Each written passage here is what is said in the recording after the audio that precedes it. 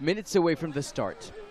One final stretch, a last bit of advice, and a few words of wisdom. You need training, devotion and peace of mind. It's not easy, but it's possible if you give your heart to it. First, the professional swimmers set off.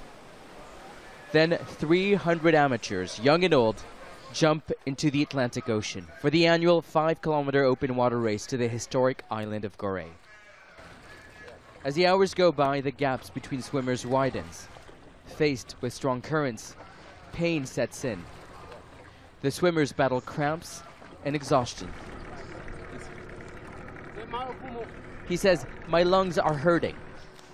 For many, it's just about trying to complete it and get to Goree Island. It's like a marathon on water. The goal is to get to Goree, which for us is a symbol of our history. It's an important event.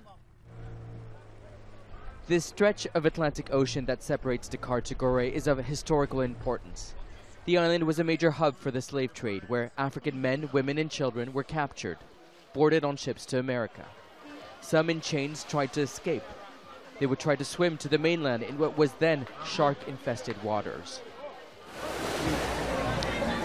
This isn't just a swim race, it's a tribute to those who remain defiant, refusing their fate as slaves, instead swimming for freedom. And so this is also a celebration of freedom, resistance, and the human spirit's ability to overcome adversity.